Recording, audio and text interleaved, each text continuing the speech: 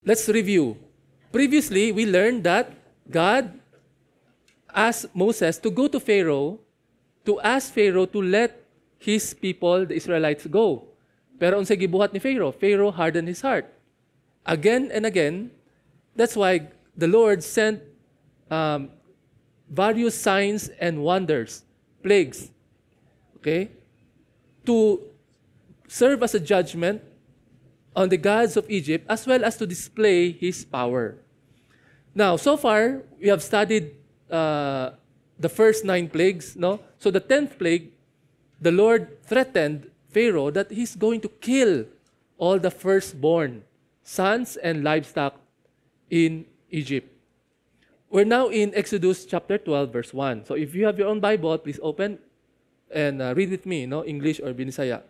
So in Exodus chapter 12, verse 1, the Lord said to Moses and Aaron in Egypt, "This month is to be for you the first month of the year."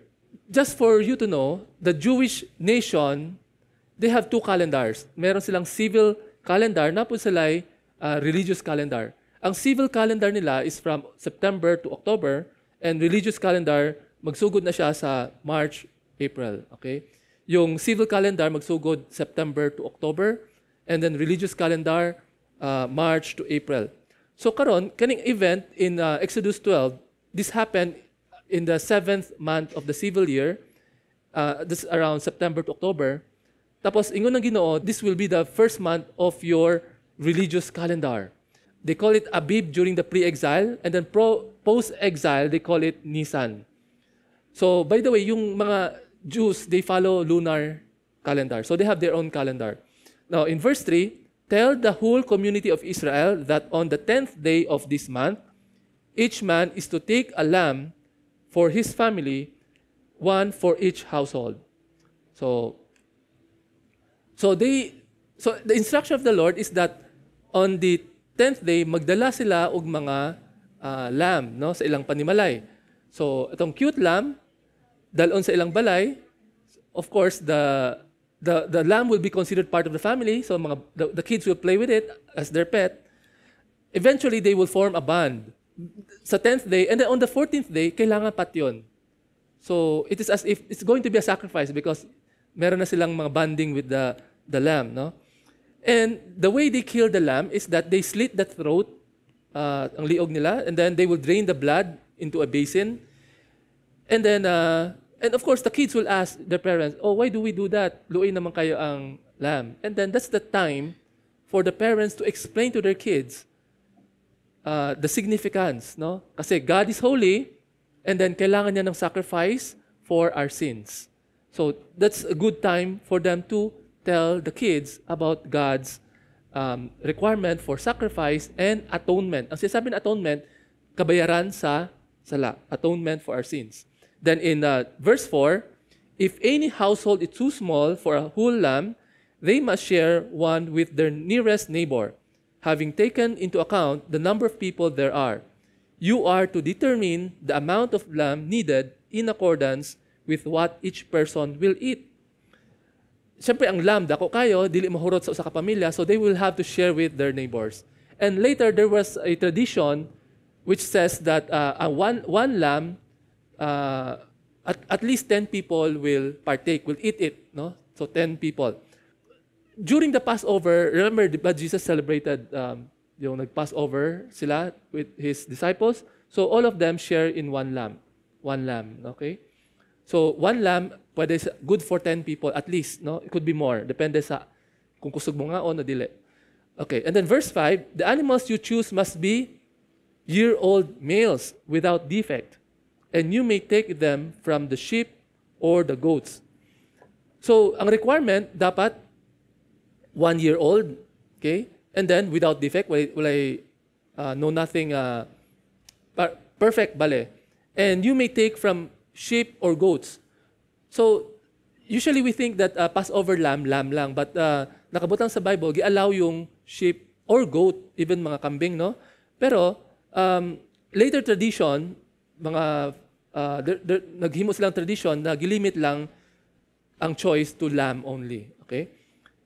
And then, let's discuss ano si significance nga kailangan ng 1-year-old. Because study shows that yung mga lamb, for the first year of their life, ang mortality rate nila, mga 20 to 50%, mamatay ang mga sheep. Okay? For various reasons. So, after 1 year, more or less, di na siya mamatay. So, mas healthy na sila. So, the sheep is considered to be in its prime after 1 year. So, dapat prime, the best. Okay? That's why after 1 year. And then God requires the lamb without defect. You can see that in Leviticus 22 verse 22.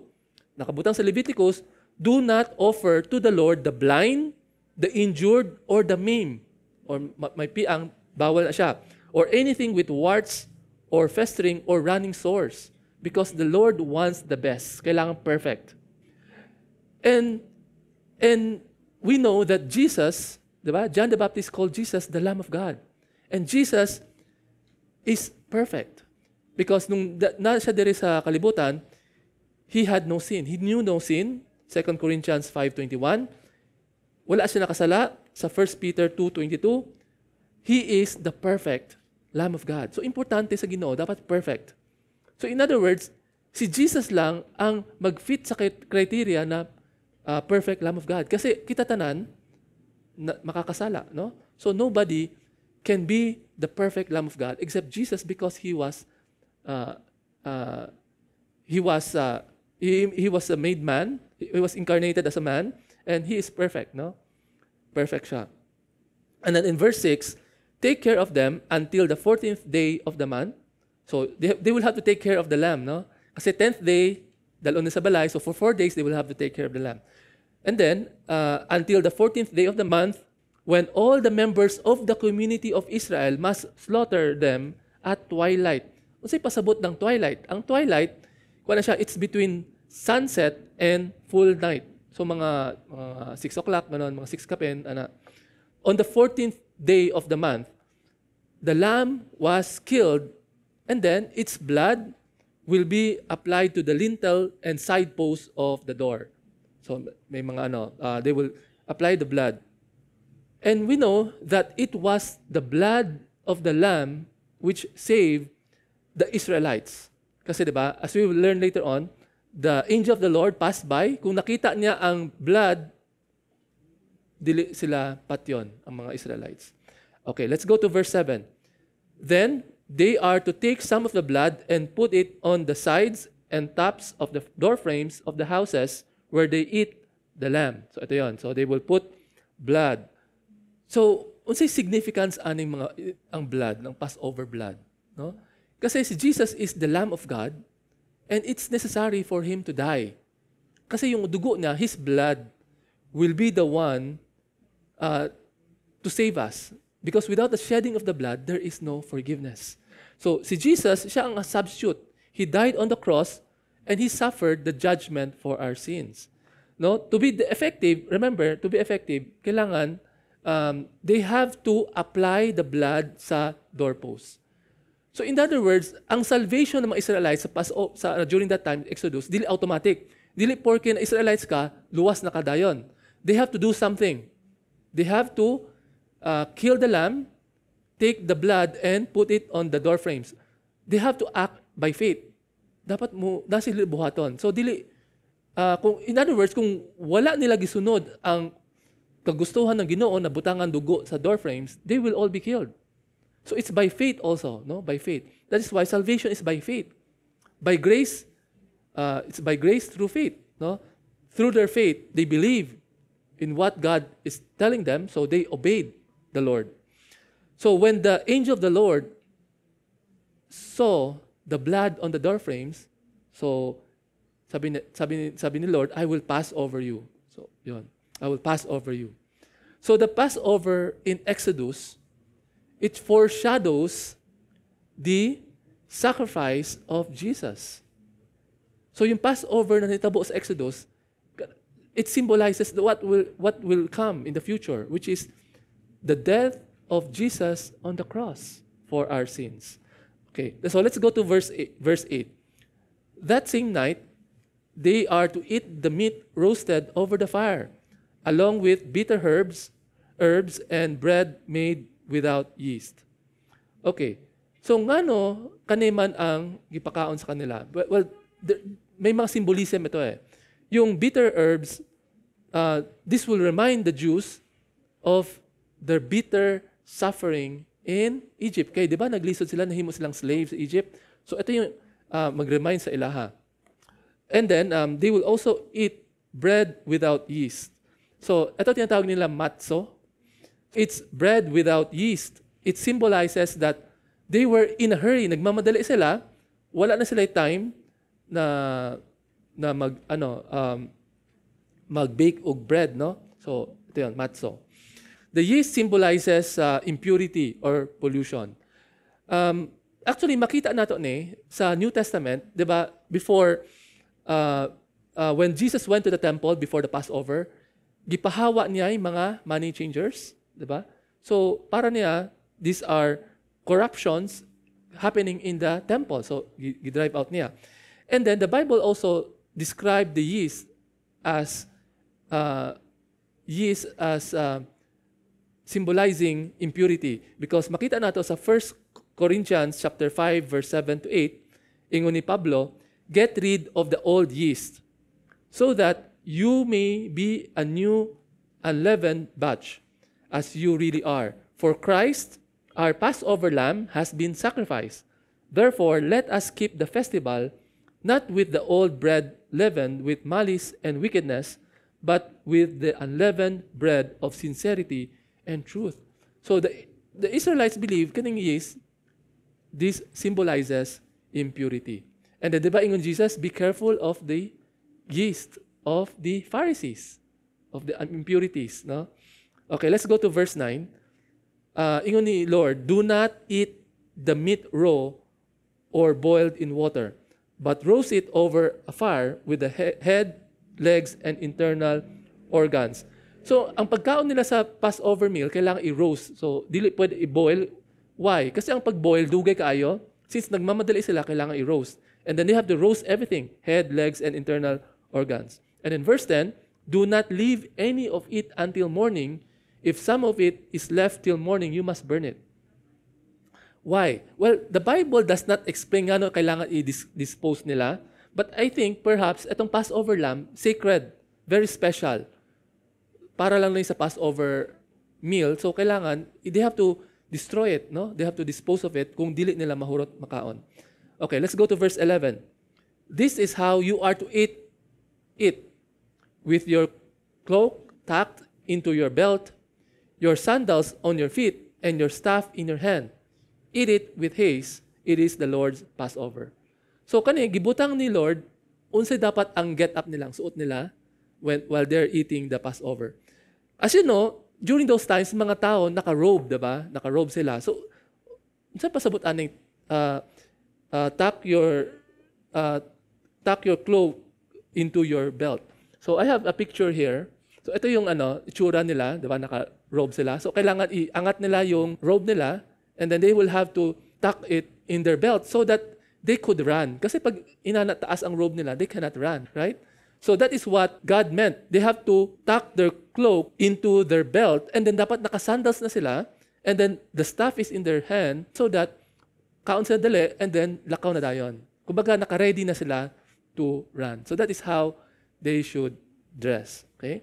So in verse 12, on that same night, I will pass through Egypt and strike down every firstborn of both people and animal. And I will bring judgment on all the gods of Egypt. I am the Lord. So sabi niya, that night, patyon niya tanan ng mga firstborn, people and animals. And then sabi ni Lord, I will bring judgment on all the gods of Egypt. So, for the past several weeks, we have studied all the gods and goddesses of Egypt.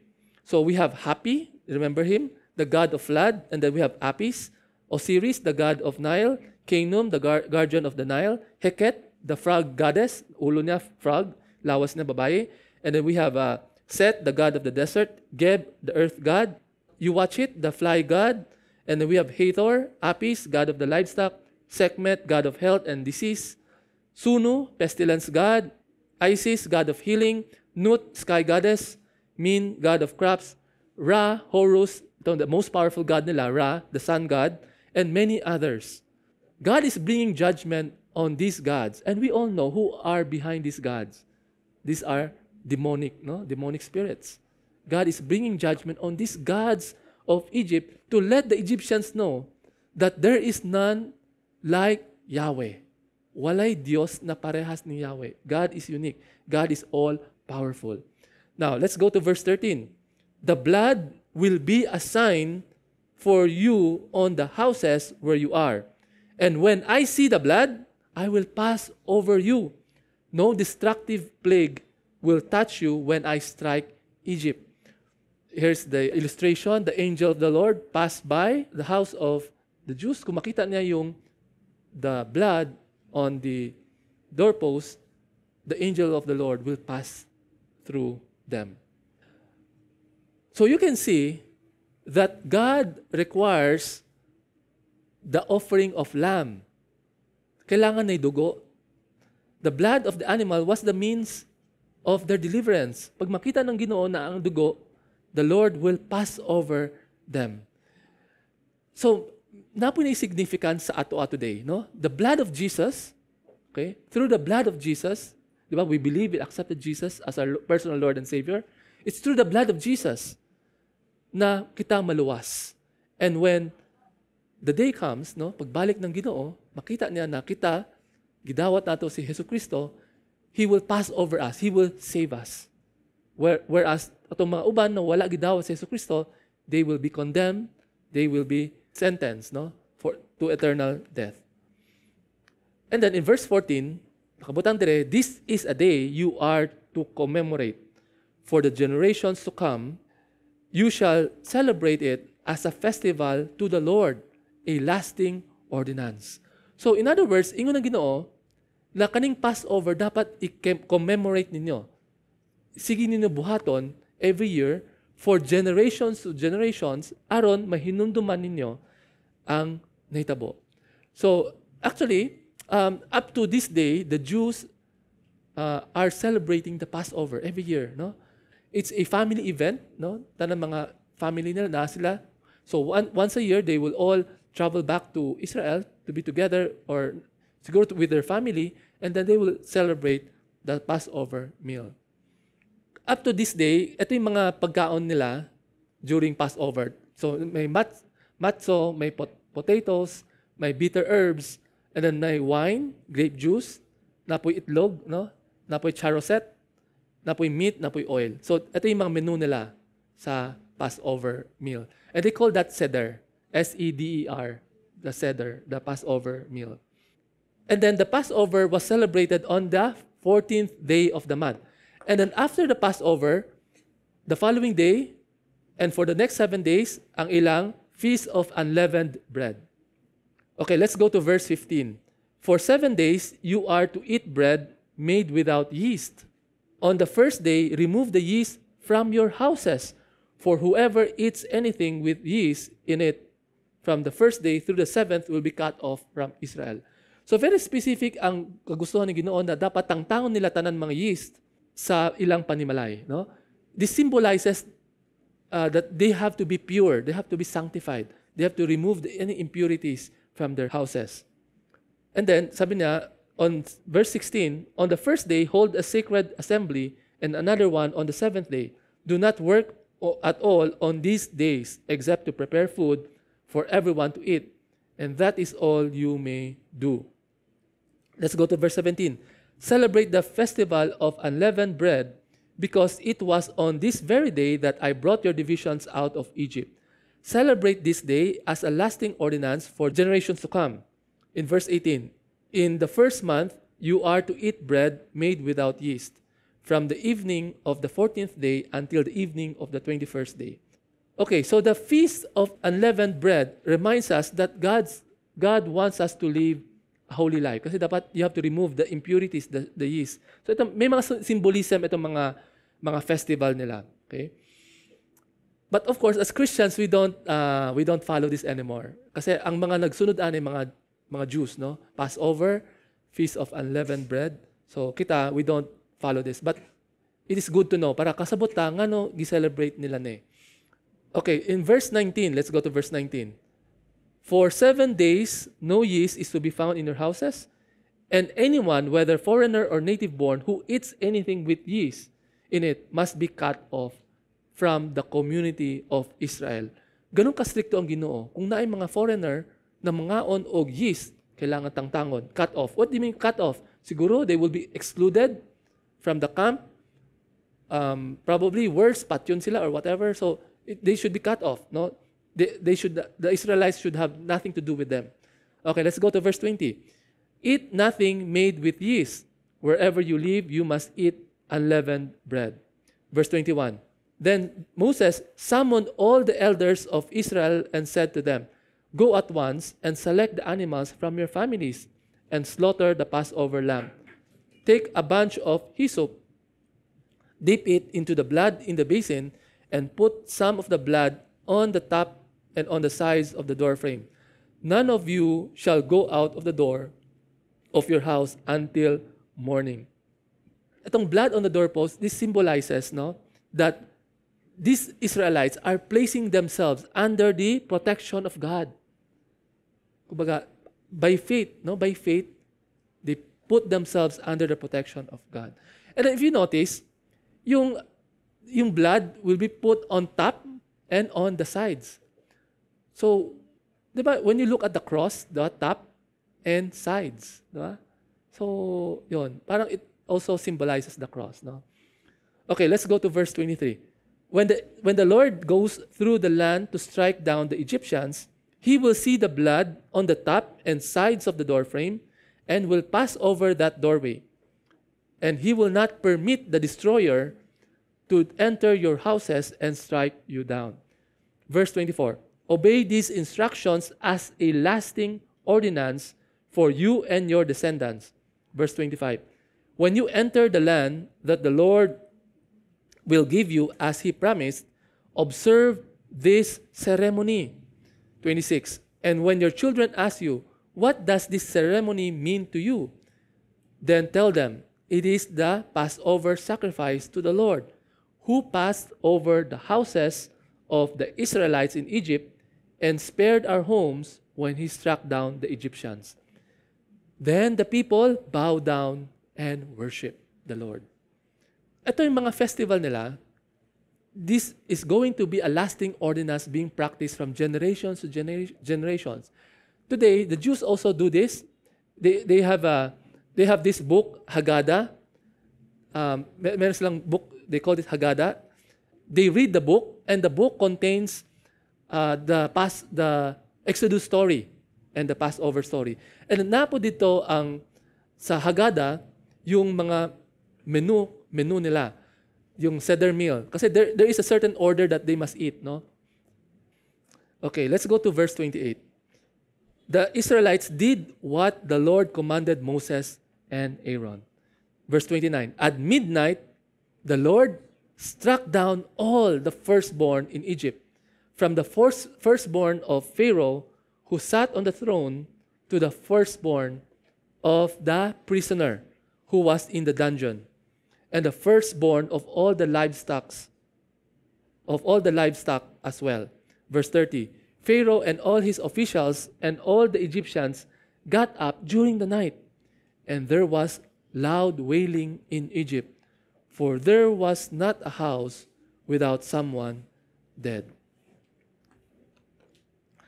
You know, the Passover has a very deep meaning, no? Very deep meaning. The lamb was used as an offering for sin. Remember, the Egyptians and the Israelites, pare-pare sila sinners, no? Nakasala sila sa Ginoo. The Egyptians, they tried to kill the Hebrew babies. So, judgment na sa Ginoo. And then, but that night, the Lord provided a way for them to be saved through the blood of the lamb. Okay? And only the Israelites believed, had faith. So, sila ang naka-follow sa instruction ng Ginoo. Whereas, ang mga Egyptians, wala nila gisunod, namatay ang ilang firstborn son. And magtingala mo, why firstborn son? Because ang firstborn son, in the Bible, the firstborn son belongs to the Lord. So, merong special right ang Ginoo sa mga firstborn son na siya mubuot unsa iyang gusto buhaton, no? That's how it is, no? Dako ang significance na gi-place ng Bible over firstborn sons. Okay. So, in verse 31, during the night, so gitawag ni Pharaoh si Moses and Aaron and said, "Up, leave my people, you and the Israelites. Go worship the Lord as you have requested. Take your flocks and herds as you have said, and go, and also bless me." So, wala na mahimo si Pharaoh, nahadlok na gyud. So, in the middle of the night, gipatawag sila, hawa na mo. Hawa na mo. Then in verse 33, the Egyptians urged the people to hurry and leave the country. So, tanan, all the Egyptians are telling them, come on, hawa na mo, gipahawa sila. For otherwise, they said, we will all die. So, the great fear of the Lord had fallen on the Egyptians. Verse 34, so the people took their dough before the yeast was added and carried it on their shoulders in kneading troughs wrapped in clothing. Verse 35, the Israelites did as Moses instructed and asked the Egyptians for articles of silver and gold and for clothing. The Lord had made the Egyptians favorably disposed toward the people, and they gave them what they asked for. So they plundered the Egyptians. So magtingala mo, ano ba yan? Gikawatan ng mga Israelites ang mga Egyptians? Well, actually, it's not really that. Kaya remember, the Jews were slaves for 430 years. So, kani ang kabayaran sa ilang mga sahod. No? So, they plundered the Egyptians. Gikuha ang mga jewelries, tanan. Okay. In verse 37, the Israelites journeyed from Ramesses to Sukkot. There were 600,000 men on foot besides women and children. So 600,000 men. Wala pa apil ang babae o mga bata. So the scholars estimate there were around 2 million Israelites who went out of Egypt. 2 million from how many? 70. 70, no? Nung family ni Jacob, 12 sons niya, mga anak nila, there were only 70. After 430 years, ni daghan kaayo mga Israelites. So parang ako, murag daghan na kayo, no? Kay, di ba, remember in Exodus 1, Pharaoh was threatened, ni daghan mga Israelites. So ang gibuhat niya, iyang persecute. But because of the persecution, samot ni daghan. So, nitabang si Pharaoh sa pagpagdaghan ng mga Israelites. So, very amazing, no? Very amazing. Okay, in verse 38, many other people went up with them, and also large droves of livestock, both flocks and herds. Many other people went up with them. So meaning, dili lang mga Jews ang ni hawa sa Exodus, ni hawa sa Egypt. So it means that siguro may mga foreigners, may mga Egyptians, mga who believe in the Lord, or di na sila ganahan dito sa Egypt. Kay hadlok sila basin unsa madamay sila, baka patyon matanan mga Egyptians, no? Ni sunod sila. They became followers, no, of Yahweh. So they left with the Israelites. But we will learn later on na kani mga foreigners, sila ang naging reason nga no nag-backslide ang mga Israelites because these foreigners brought with them their foreign gods. So, ito yung naka-maot sa mga Israelites. So, let's go to verse 39. With the dough the Israelites had brought from Egypt, they baked loaves of unleavened bread. The dough was without yeast because they had been driven out of Egypt and did not have time to prepare food for themselves. Verse 40. Now, the length of time the Israelite people lived in Egypt was 430 years. 430 years. Let's recall, in Genesis 15:13 and 16, giingon ng Ginoo that the Lord warned Abraham in advance that your descendants will be in a foreign land for 400 years. So siguro, at that time, gi-estimate lang ng Ginoo, but the Israelites were in Egypt for 430 years. And 430 years, okay? And scholars date the time of slavery of the Israelites between 1876 BC to 1446 BC. So, itong Exodus and the time that the Israelites were in Egypt, these are part of history. Part of history. Although, wala tayong makita sa history books ng Egypt. Malamang gitangtang na nila sa history books nila. But we believe in the Bible. We believe that this really happened. Okay, let's go to verse 43. The Lord said to Moses and Aaron, "These are the regulations for the Passover meal. No foreigner may eat it." Why? Ngano bawal ang foreigner? Kasi remember, when they partake of the Passover meal, they are as if they are affirming the covenant between God and Israel, the Israelites, no? So since they are not part of the covenant people, dapat dili sila pwede magpartake sa Passover. So if you are not a believer, so dapat dili sa appeal. I think the same is true with yung Holy Communion nato, no? Because Paul warned na itong communion nato should not be taken lightly. Dapat ang mga believers lang. And dapat dili lang believers, dapat makasabot yung ka sa significance ng communion. So dili lang basta-basta mga on because it's not designed that way. It is a covenant, no? Covenant. Verse 44, any slave you have bought may eat it after you have circumcised him, but a temporary resident or a hired worker may not eat it. So a slave, kasi a slave is considered part of the family. So may slavery sa una, and then you have to circumcise him because ang circumcision, kani ang parang sinyales, the sign that they are part of the covenant. Verse 46, it must be eaten inside the house. Take none of the meat outside the house. Do not break any of the bones. The whole community of Israel must celebrate it. So nakabutang dire, dapat dili pwede na you should not break any of the bones. Why? Because remember, the Passover lamb must be perfect. And we know that Jesus was perfect, unblemished, wala na broken yung mga bukog ni Jesus.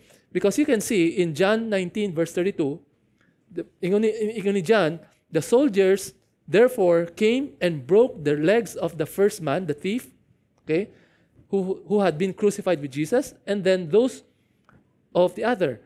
But when they came to Jesus and found that he was already dead, they did not break the legs of Jesus. Kani gi-fulfill ang requirement sa Exodus that the Passover lamb must be perfect, that the bones must be unbroken. So, grabe no? So Jesus is really the Passover lamb. Okay, let's go to verse 48.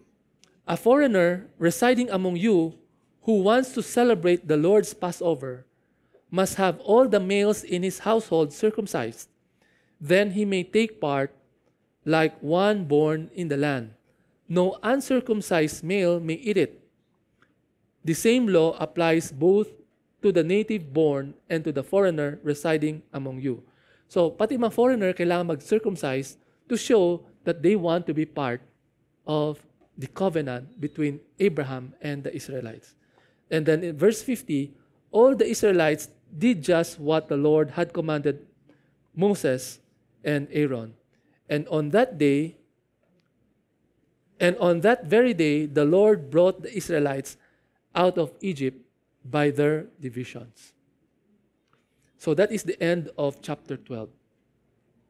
Okay, let's connect itong Passover with Jesus sa New Testament.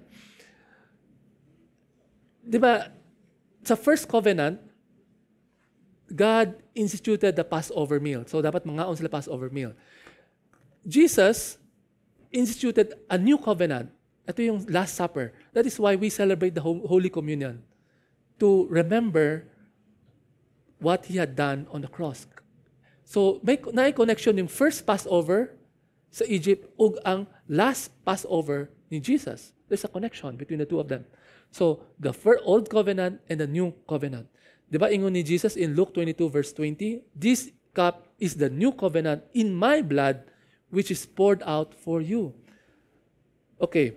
Now, the question is, why did God require Jesus to die before He could save us? Kasi remember, daghan mga pilosopo, no? Ngano kailangan mamatay pa si Jesus? Di ba child abuse yan? Na ipapatay niya iyang anak? Di ba? If God wants to save us, why don't He just save all of us? That's the thinking of the unbelievers. But it's important that we should understand. Because, God's ways are different than our ways. And for God, dapat na ay shedding of blood. Because in Leviticus chapter 17, verse 11, ingon sa Old Testament, for the life of a creature is in the blood, and I have given it to you to make atonement for yourselves on the altar. It is the blood that makes atonement for one's life. So, unsay pasabot ani? It is the blood of the animal which will atone or which will pay as a punishment for our sins. So, every time nakasala ta, there should be shedding of blood. That is why, in the Old Testament, daghan kay mga lamb ng ipangpatay. Especially during Passover, Josephus recorded around 200 plus thousand of lambs being slaughtered in one event in Jerusalem. Nakadaghan. So, grabe, daghan kayo. And just imagine, di ba, after they slaughter the lamb, they will have to pour the blood on the altar. And literally, ang altar will flow with so much blood. So much blood. And that is God's design. But nowadays, the Jews celebrate Passover. Change nila na wala na blood. Wala na blood sacrifice karon. Kasi ang reasoning nila, wala na may temple. Kasi the temple is now occupied by the dome of the rock, no? The temple, God's temple. Kasi diba, we have two temples. The temple, the first temple, which was built by Solomon, and then it was destroyed. And then the second temple was rebuilt by Nehemiah and rebuilt by the efforts of Nehemiah and Ezra. And then this one, giguba pod ng mga Muslim, and then ang nabili na lang yung wall, Wailing Wall. And then on that same place, gibuilt ng mga Muslims yung Dome of the Rock. So that is why today they don't sacrifice lambs anymore, but they celebrate Passover. But sa panahon karon, the Jews find blood sacrifice repulsive, parang dili sila ganahan. But that is God's original design. Kaya that you'll be wondering, unsa na may ang kapatawaran ng mga sala ng mga Israelites karon? Wala, because the Bible says, without shedding the blood, there is no forgiveness. But God has already provided Jesus. Alam mo, nindot kaya ang timing ni Jesus because Jesus came here while the second temple was standing. While the second temple was standing. Because in AD 70, I think, gi-conquer ang Jerusalem and then I think gi-destroy ang temple. So wala na means ang mga tao, mga Israelites, to offer blood sacrifices. So how will they be saved? The answer is Jesus in AD 33. Jesus died on the cross for our sins. He is the Passover lamb. So all we have to do is to believe in Him. And the problem is, a lot of Jews have missed it. They have missed their Messiah. Okay? They have missed their Messiah. So makita nato, ang blood is very, very important in redemption work of God and in sacrifice. And then, yung death of the Egyptian firstborn and the blood of the lamb, may mga symbolism ito. It symbolizes that God owns the firstborn. God wants the firstborn. That's why in the Bible, gikoman ng mga Israelites sa Leviticus that ang mga firstborn sons, i-redeem nila, buyback nila. And then mga animals nila, mga donkey, they have to redeem it with lamb. Kung dili, they have to break the neck of the donkey. Okay? And then ang first fruits nila, kailangang ihalad sa Ginoo. Because the Lord wants the first, everything first. So ito yung significance. Because to the Lord, the firstborn is His by right. So sabi ni Lord in Exodus 22:29, you must give me the firstborn of your sons. So pero some may think, di ba God was so cruel? Why He killed the Egyptian firstborn? Well, He's God. God was sending a message to the Egyptians. Anyway, they were all sinners. They're like kaparusan sa ilang mga sala. Okay? But that is how God works, no? And then in Exodus, the reason why God redeemed the Israelites, kasi sabi ng Bible, God considers the Israelites His firstborn, yung firstborn sons. So the Israelites as a whole, they were redeemed by the death of the firstborn of the Egyptians. Kasi ang Ginoo God, kumbaga, the Israelites are His, kailangan ipaliton niya using another people or another animal, something like that. Okay? Ito yung sinasabi na substitution. That is why in the Old Testament, every year, God would require the high priest to make a sacrifice of a lamb as a sin offering for the entire people. Once a year, musulod ang high priest to the Holy of Holies. And that's the only time that he can enter into the Holy Holies for the forgiveness of all sins. But the problem is, the Bible says that no amount of blood of bulls and goats can take away the sins. Hebrews 10:14. Bisan unsa pa kadaghan ng mga animals ang patyon, they will not take away the sins. Kasi they have to do it every year, annually. But now, because of the death of Jesus, once and for all, pinaagi sa iyang dugo, okay? Pinaagi sa iyang dugo, Jesus became the substitute. He became the sacrifice for us so that whoever believes in Him will not perish but will have eternal life. Jesus is the Passover lamb. He was perfect. He was without blemish. He was without sin. And the good thing is, ito interestingly, si Jesus namatay siya during the Passover before the Passover sacrifice. Kasi ang buhatan nila, diba? They will have to kill the lamb. And at the time nagipangpatay nila ang mga lamb, si Jesus namatay. So, timing kaayo yung pagkamatay ni Jesus. And then, this is what we call the doctrine of substitutionary atonement. Alam ko medyo theological, but we need to understand this so that when people ask you, ngano kailangan mamatay si Jesus para mapasaylo ta? Ngano dili na lang ta pasayluan, just like that. Jesus shed His blood for our sins. Kasi supposedly, kita ang dapat mamatay. But He took our place on the cross. Instead of kita ang mamatay, siya ang mamatay. The blood of Jesus is very precious. It's very precious. Why? Because that's the blood of the only begotten Son of God.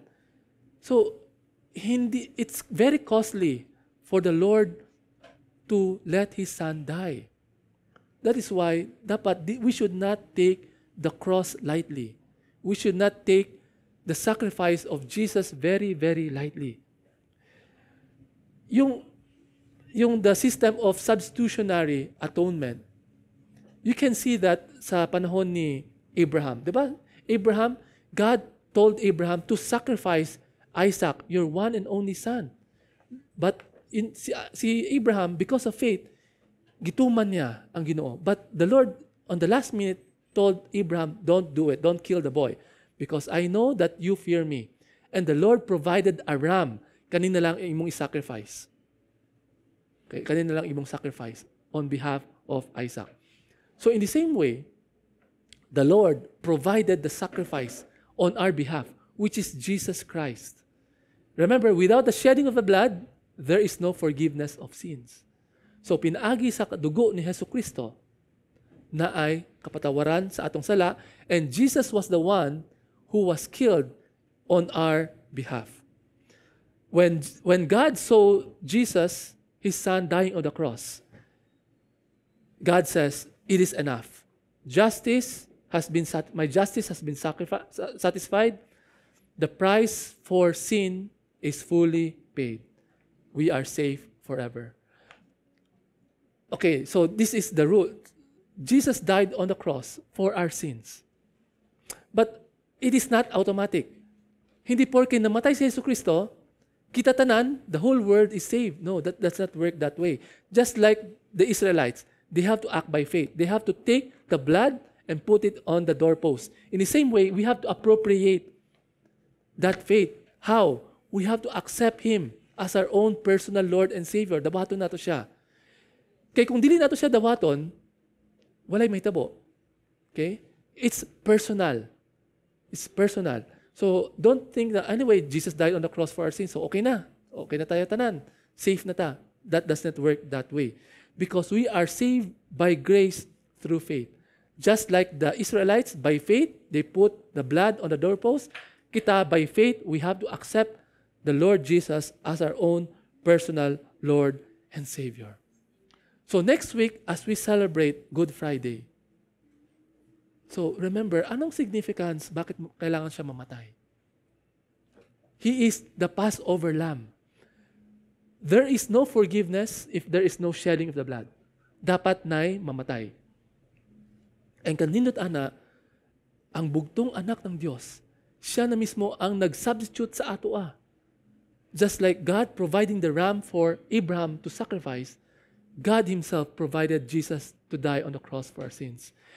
And it is not true that child abuse ang gibuhat ng Ginoo. Why? Because Jesus Himself, pumayag siya willingly. He willingly gave Himself up for us because He also loved us.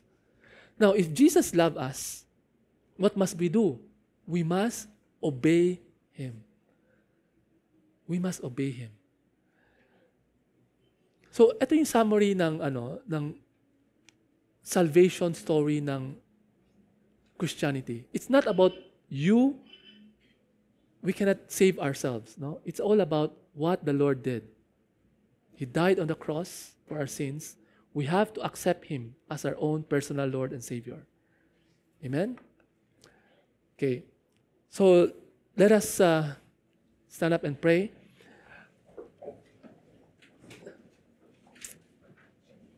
Well, if you have accepted the Lord Jesus as your own personal Lord and Savior, then it's okay. But if not, karon na nakasabot na mo, na inhana di ay, that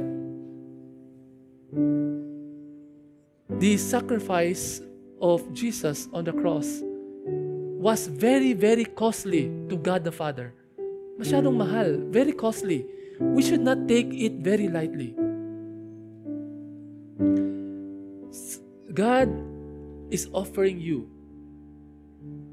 a chance to be His Son. You should not take it very lightly. Wherever you are, if you are listening to this message, the Lord is touching your heart. Today, if you hear my voice, do not harden your heart. Let me in. Let me in. Thank you, Lord Jesus, for dying on the cross for our sins. Indeed, kamo ang Passover Lamb namo. Salamat, Lord, as we celebrate, as we remember what you have done on the cross the following week. May we reminded of your great love, of your great sacrifice for us. If you do not have Jesus in your heart and you want to accept Him, follow this prayer after me. Dear God, forgive me for all my sins. Ginoo, pasaylo ako sa akong mga sala. I cannot save myself. Di na ako kaya luwason akong kaugalingon. For the wages of sin is death. Kaya kabayaran sa akong mga sala ay kamatayon. But thanks be to Jesus who died on the cross for my sins. Salamat sa imong bugtong anak nga namatay sa cross alang sa akong sala. Because of His blood, I am saved. Pinaagi siyang dugo, ako pwede maluwas. I accept you, Lord Jesus, as my own personal Lord and Savior. Akong idawat ka Hesus Kristo, isip akong Dios ug manluluwas. Help me, Lord, to live a life that is pleasing unto you. Tabangin ko, Ginoo, na mabuhi para kanimo, para sa imong himaya. Change me, Lord. Mold me day by day to be more like you. Tabangin me, Lord, na mahimo ko parehas kanimo, Lord. Father, I just want to commit to you your children, Lord, as we celebrate and remember what you have done. That may we always reflect and be very, very grateful and not to take the cross lightly. For the cross is the power. It is the gospel, Lord God. Thank you, Lord Jesus, and I pray for your people that we will be strengthened. Kung kamo, if you did not spare your Son to die on the cross for our sins, how much more you're going to help us in all that we are experiencing. Kasakabulong mi, Lord, bisan unsa pa'y problema na maabot sa among kinabuhi, kami imong tabangan. Kay kung ang anak nga ninyo, dili ninyo withhold sa amo, how much more you're going to help us in all our troubles. Salamat, O Diyos. Increase our faith. Thank you, Lord Jesus. All this we pray in the mighty name of Jesus. Everybody say, Amen.